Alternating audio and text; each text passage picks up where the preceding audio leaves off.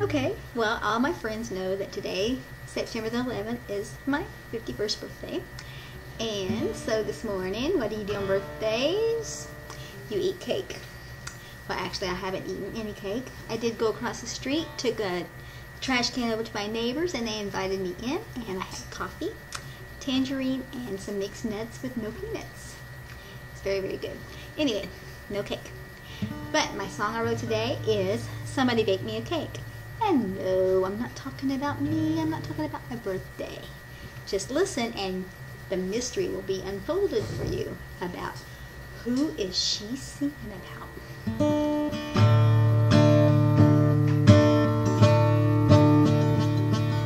Somebody bake me a cake, said the prophet. Though the meal was low and not enough to go around,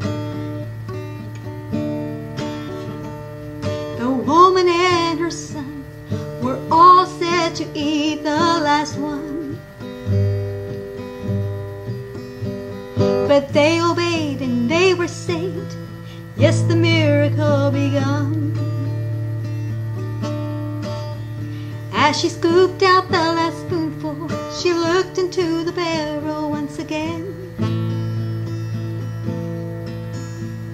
And what she saw surprised her, for it was right there again. Then that spoonful and the next spoonful, and there was enough for all. And the barrel did not grow empty, because that woman had obeyed God. Seek ye first the kingdom of God, and your need He will supply. Don't rely on your logic, for it won't leave. Oh, for it will leave you dry. Can't read in the dark. But if you put your hope in Jesus, you'll find the river of life.